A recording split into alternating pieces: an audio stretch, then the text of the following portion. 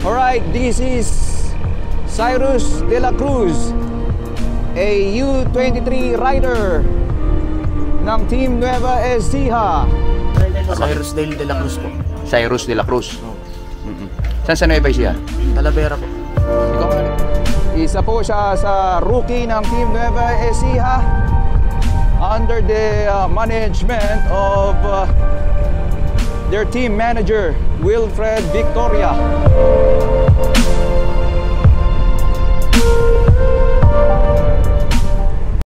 Behind the scenes, LBC Ronda Pilipinas 2022 high-octane races in the regions of Bicol, Southern Luzon, Central Luzon, Cagayan Valley, and Cordillera Administrative Region.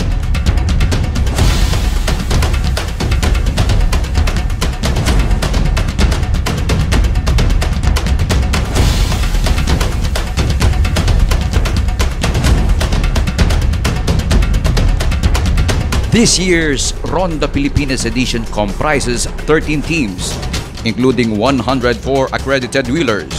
It is a battle of mixed commercial, regional, and government squads, all vying for individual triumphs and team honors.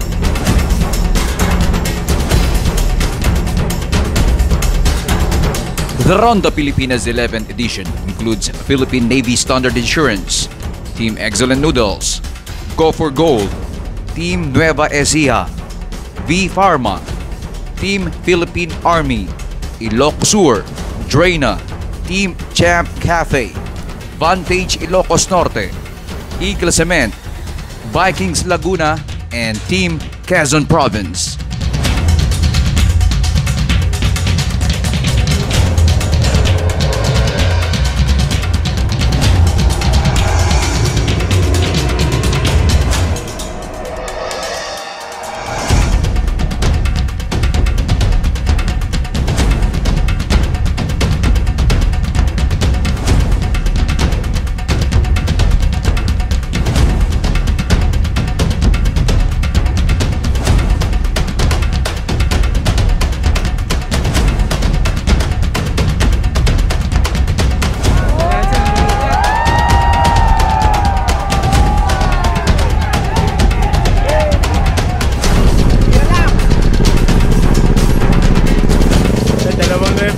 Tatlo.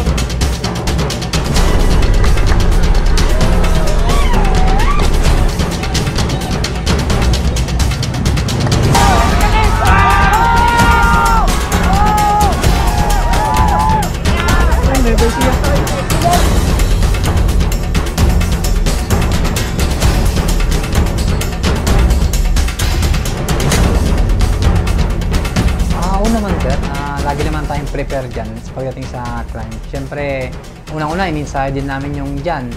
Tsaka, hindi naman din pwede na hindi kami magkatrabaho dahil forte rin naman namin yun, yung pang-climb. Kaya kailangan lang sipag lang talaga.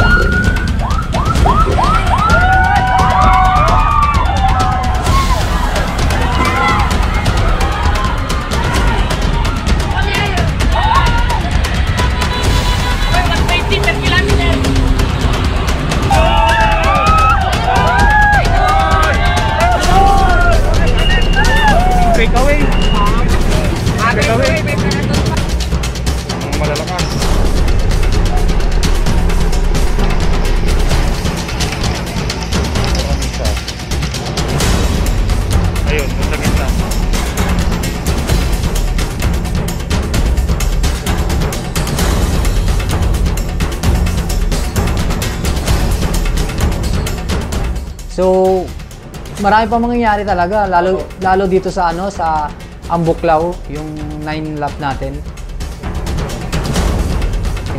Dito ngayon sa dito sa climb, start niyan puro climb, tapos may top mountain finish tayo.